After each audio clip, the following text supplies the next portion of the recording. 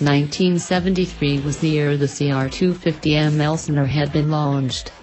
This two-stroke was one of the first of its class, and set the bar high for two-stroke motorcycle development.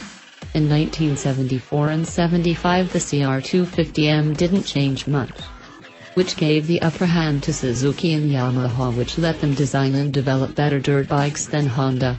In 1978 Honda released its newer version of the CR250M.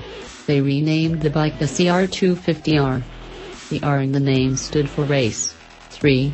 The fire engine red bike was a real eye-opener.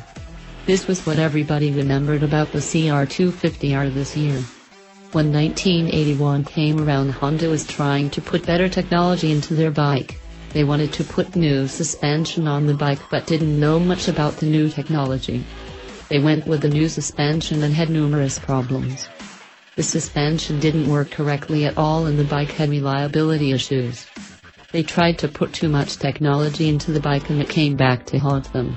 This year was a huge letdown for Honda. 1984 was really the next big year for Honda and the CR250R. This was when the bike caught up to the technology that had been installed in 1981.